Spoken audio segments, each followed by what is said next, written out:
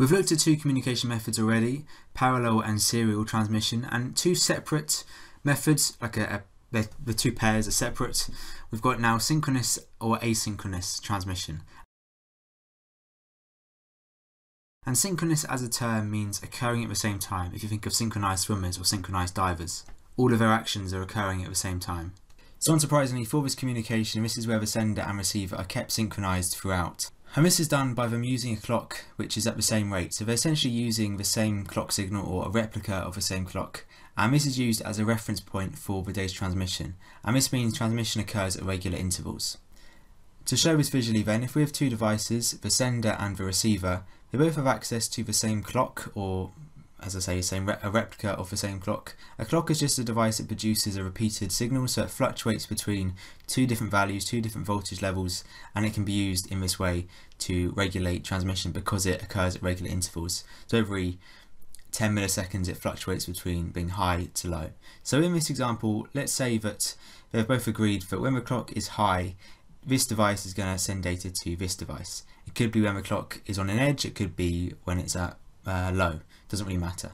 But they've agreed here that this device is going to send data when the clock is high, like it is now. At the beginning it's high. So we send data, and then once the clock is low again, once it fluctuates, it's going to stop sending data. It doesn't send data when the clock is low. This allows the device to be ready to receive it, and it just regulates the whole transfer essentially. And it's very unlikely that this is going to be enough time to send all the data that's needed, so it will just sort of fluctuate between sending data and then waiting for the clock to return to its other position. Asynchronous, on the other hand, does not use a common timing signal, a common clock. Asynchronous meaning not synchronous.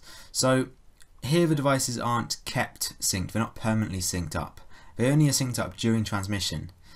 And this is done using a start bit at the beginning of the message and ending it with a stop bit. So two devices again, and it's sending data whenever it wants to, but it adds a start bit to the end, to the front even, and adds a stop bit to the end. And usually 1 is for the start bit and usually 0 is for the stop bit, but it doesn't really matter either way. The actual message has to be a set length, so they have to have agreed that a byte is going to get sent, so it can count the bits. It knows it's going to get 10 bits in total because it's got the stop bit and the start bit as well. So I glossed over it, but this bit here is important. The fact they are synced up during transmission. You know, when no data is being sent, they're not synced up at all. They've both got separate clocks, but they do need to be synced up during transmission because this device is sending data at a set rate. It's going, okay, it's going to be 1, 0, 1, 0, so at a set rate, and this rate might not match up with this computer. Once the start bit arrives, it can essentially time the difference between the start bit and the first actual bit of the message and use that time to sync up its own clock so that it's operating at the same rate as the sending device. And otherwise it might miss bits, it might miscount how many bits are in the message, so it's really important they are synced up, if only during the transmission itself.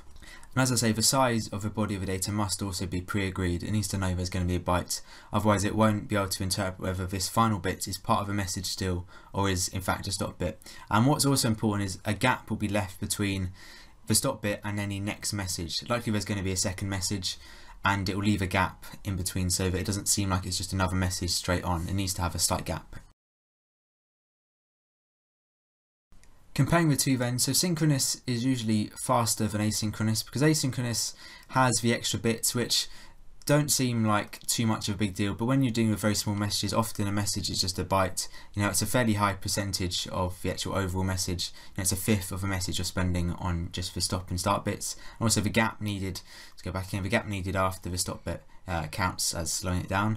So synchronous is usually faster. Also, synchronous does need a common clock signal or some way of sharing it, and within a single device where a clock signal is going to all the components, that's quite simple, but with two separate devices, getting a common clock signal is not very easy to do, so that's why asynchronous might be better in that case. You don't have to share the clock, it's cheaper and easier to implement.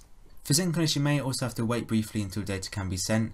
You're waiting for the clock to go back to its position which you're allowed to send data at, and that's going to be a very small amount of time. If you're sending multiple messages over multiple clock cycles, that delay may build up, but it is still faster overall despite having to potentially wait a little bit before sending it. You can't send it when you want, whereas asynchronous can transmit whenever you're ready. You don't have to wait for the other device to be ready, you just send it whenever you want to.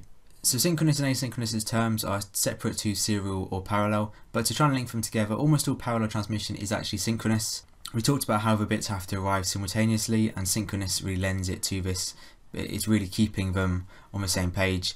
Also, because parallel transmission has to be done over very small distances, it's possible to have a common clock signal. So if it's done within a computer like we talked about, then the CPU and the memory are going to have access to the same clock signal. We don't have that technical constraint when devices are kept separate.